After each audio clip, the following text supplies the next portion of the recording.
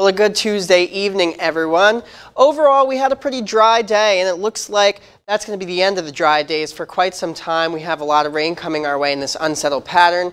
Right now, only some showers in our highest elevations up towards Snowshoe and down towards extreme southern Tazewell County and along the highest elevations of the Appalachians. But besides that, it looks like we're staying dry everywhere else, and it looks like that'll continue overnight before we get much more rain coming our way for the middle of the week. Temperatures right now fairly mild. We're at 80 in Oak Hill. We're close to 90 in the Coalfields, 84 in Linside, and 79 over in Raynell. So overall pretty mild, and we're still going to keep the warm temps, but the humidity continue to rise up. You can see that humidity go even higher than it already is right now, and that's before it drops again. But we'll have to deal with that humidity for quite some time as the rain chances start to increase as well, the moisture helping to fuel those rain chances. So what is going to cause all the rain that we're going to get? Well, we have a cold front moving down from the Midwest, and as it moves down, turns into a stationary front. And that stationary front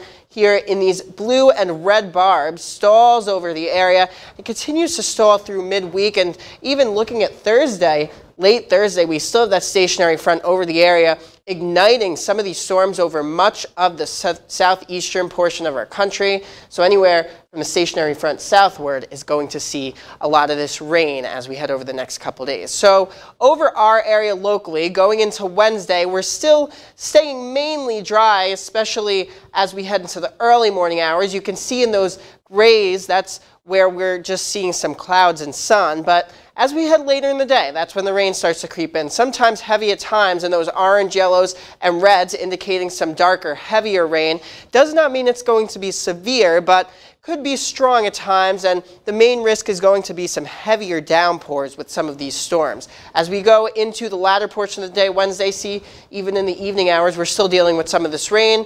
And going into Thursday, we're starting off the day a little bit cloudier than Wednesday, still some breaks in the sun. The sun and heating and the moisture helps to ignite some more storms going later in the day. And this afternoon storm pattern just continues as we head into the rest of the week. Now this rain, again, not severe, but could ignite some flooding risks, especially along the highest elevations in that yellow risk, indicating a slight risk. That's a little bit higher than the green, which is just a marginal risk.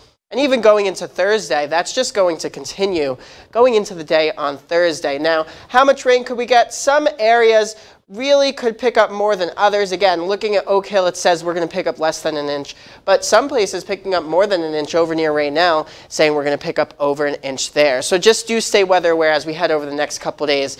Your outlook for the next 7 days, just looking like this unsettled pattern continues with some strong storms and the risk of flooding as we head into the weekend.